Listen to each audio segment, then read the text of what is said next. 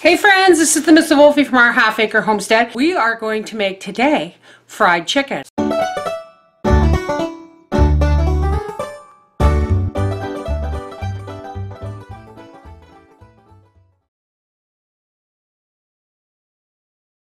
Now before we start our fried chicken, I need some buttermilk. I didn't realize I was out. So I've got a cup of whole milk here. And all you have to do is to take a lemon and a cup of whole milk and add about a teaspoon of lemon juice. Okay, our chicken has been rinsed and we have 2 thighs, and with the breasts I just cut off and they're boneless. I just cut them off. There wasn't much of a breast there being a rooster. Now we're going to take this and we're going to coat it with some of my favorite chicken seasoning that I make up and keep in the cupboard for when I bake chicken, or it's kind of a rub. We just want to make sure everything gets coated with this seasoning rub. You folks season your chicken however you want. I just like mine a little bit spicy.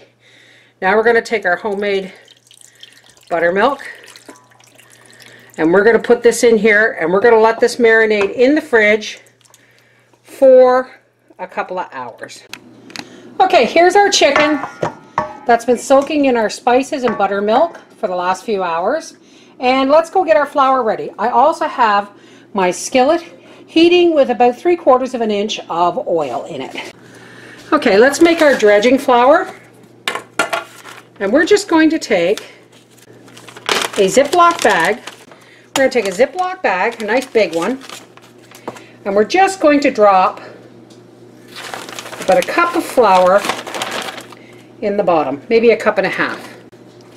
Then we're going to take some of my chicken seasoning, spices, and I'm going to put about a tablespoon in there. Okay, maybe 2. So I'm just going to shake it all up, and then we're going to do our chicken. First of all, we're just going to take our dredging flour and we're going to take our chicken and we're going to drop it into the bag. Now we're just going to zip our bag closed and we're going to shake. Now it's been a long time since I made fried chicken, folks, so let's just hope I've remembered how to do it. Okay, now we're going to test our oil to see if it's ready, if it's hot enough.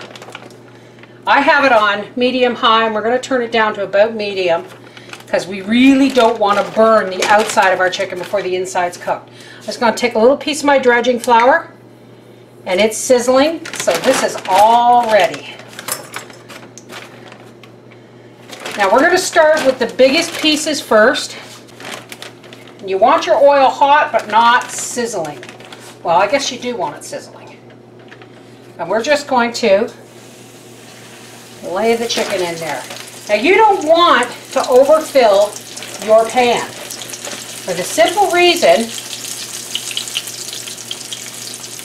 it will cool the oil down too quick. We'll put our drumsticks and our thighs in.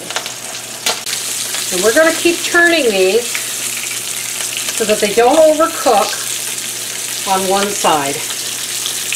You just want to kind of keep turning them. See, they're already getting golden brown, but we don't want the outside burnt, but we want the inside cooked.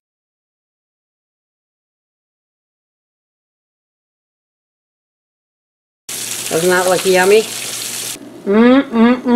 Doesn't that look good? Let's get Papa to the table. It's been about 15 years since I made fried chicken. This is the rooster that pissed you off. Yes, that's a breast. There's no bone in that. It's hot. No kidding. I just cooked it.